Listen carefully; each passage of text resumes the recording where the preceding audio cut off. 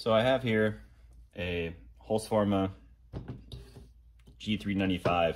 Everybody knows that I really like 395s in general, so I just had to get one of these just to see what they were like. A lot of complaints from people online that the pistons are not in good spec. There's too much piston to cylinder wall clearance. People are hearing a piston slap, and I'll tell you that it's true. I haven't even fired this saw, not even gassed it, and this is just the wear on the skirt from the factory. So obviously there's some problem there.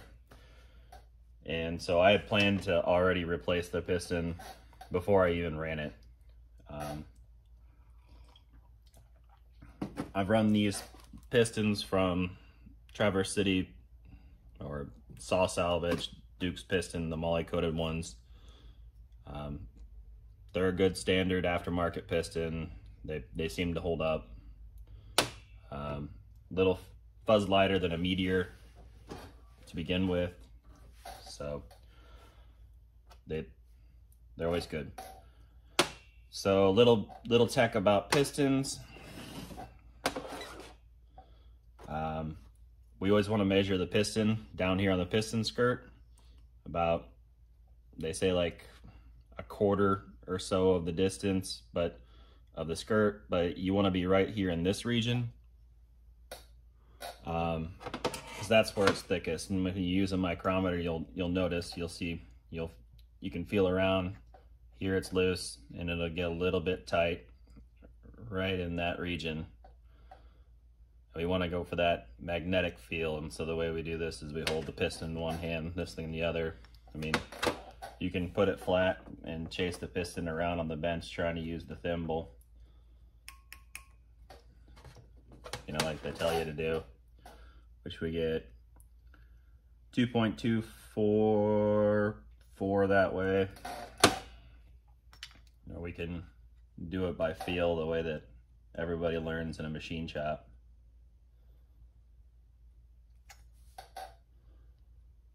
Which is 2.243.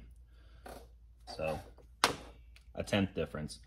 I took these measurements last night, so they're a little bit different. It was a different temperature, so everything's a few tenths different now today.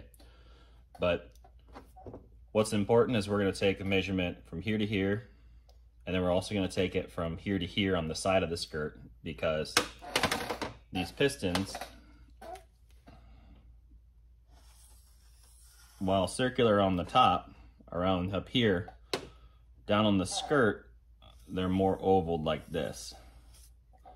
And that's because traditionally you only want a piston riding on this center portion of the skirt, because out here it can't do as much. It doesn't have, it's on the curve, and so it can't support it as well. With a two-stroke, because we're going past the intake port on a piston ported two-stroke, we're going past the intake port, and so we don't want all this oval, and that's why we're getting this. You know, like traditionally on your small block Chevy or something like that, you'd see a piston skirt design that comes down and they have like a cutout like this, and then here's the ring lands up here, and so that's because they only want it to ride right here, so they just chop off all this other piston skirt. It's not necessary, but we need it here because it needs to cover the intake port. And also, we don't want to drop this intake, or drop this into the intake port. So we want, on a two-stroke, at least the intake side, to be more of a constant radius than this oval. And what we see with these Holzfforma pistons when we measure, oh, another thing too is they aren't exactly straight up and down this way. Like here there are rings, they're actually tapered down like this, and that's because this top side gets all the heat and it's going to expand more than the bottom. Plus up here we have the rings to support it a little bit, so we want this to float a little bit more, less friction, that way it can expand more and not get snagged. But down here where there's less heat, because it's already had time to take the heat out of the piston through the cylinder wall, down here and plus it doesn't have all the, up here you have all this crown in the middle that is going to expand this out. Down here we don't have all that, so it's not going to expand nearly as much. So down here is where we actually want the tighter tolerances. Up here we want less. And so this is known as like piston taper, basically. And from what I'm seeing, say this on this piston, this is the Duke piston, we have about 9/10, so about 1/1000 of cross or oval, which is pretty good. It's pretty round. And we have about 5.5 thousandths of taper. So that's the difference between here and here, where this is the difference between here and measuring out towards the skirt. On the Holzfforma piston, we have about 4 thousandths of taper, and we have 2 thousandths of out around. So on that, this side right here, or this area, is 2 thousandths wider than this, and that's causing this to tip down into the or get snagged into the intake port. Plus, it's also about 2 thousandths smaller overall. So I have my micrometer set up for the spec on this piston, which we know these are a decent piston.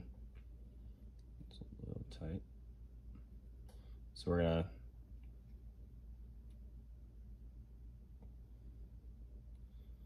get that.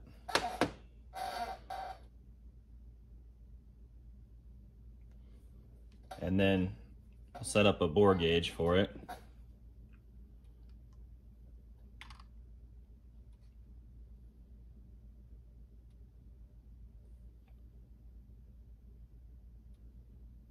So we'll just calibrate that.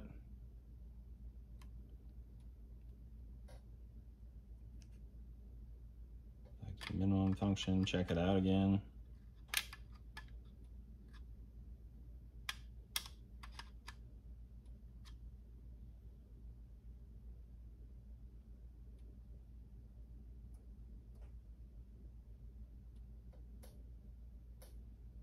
There we go, zeros.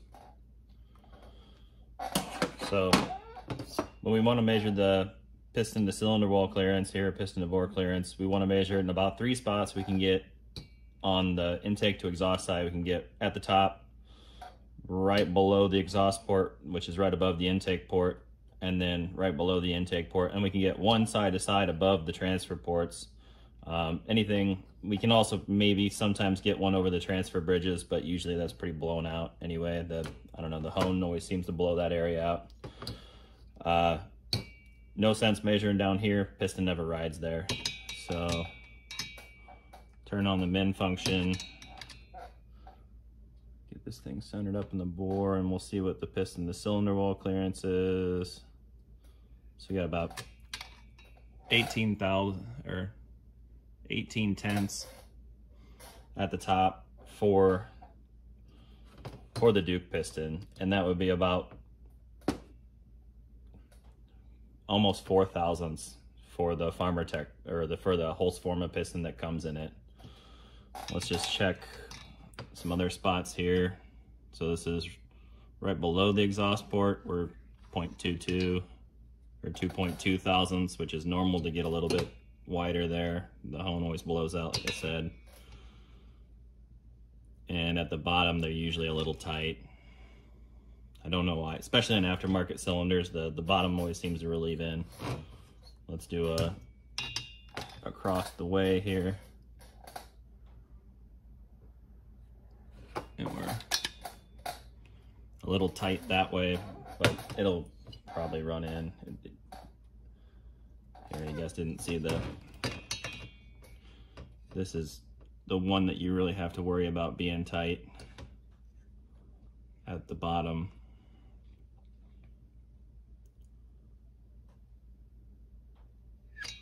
So we're about only 1/1000ths clearance at the bottom. So these cylinders are a little tight, but aftermarket cylinders always seem to relieve themselves after you heat cycle them a few times. just to show you the difference, here's a stock bore.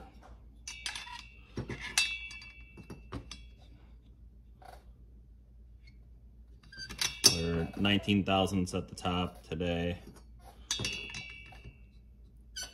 Right below the exhaust port, above the intake port, 2.5. Bottom of the bore. So once again, they're always a little tight at the bottom, even on the stock cylinder. 1.6.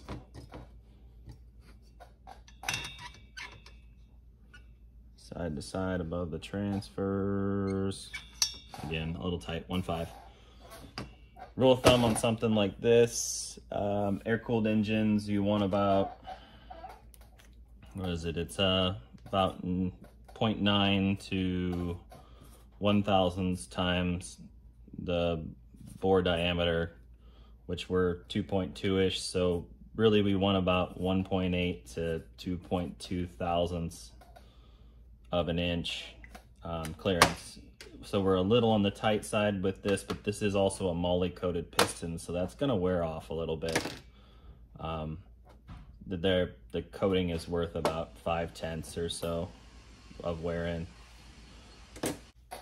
So we've seen that with the Duke piston, especially with the wear in and the moly, we're gonna be right on the money. These pistons are sloppy. They have terrible clearance. Almost 2 times what should be recommended, or what should be considered good clearance. Also noted, I did take a weight of both. The Farmer Tech or the Holzfforma is 106 versus the Duke piston at 98 grams. So it's a little fuzz lighter, it'll run a little bit better. With that said, everything points to they pretty much copied a worn out piston. When you look at the measurements from a good piston to this piston, it's typical what you'd see of a piston that's been worn. The taper's worn out some. It's gotten more ovaled because it rides more on the side of the skirts. It wears more on these sides here because that's where this is where they expand more, because the transfer or the bridges are here. So it actually, when this piston expands, it's going to expand more here and here than versus across the skirt. And so you get more wear here. So on a cold piston, that's going to measure smaller. So we have more oval than what's really needed. And so, like I said, all signs point to they just copied a worn out piston to begin with.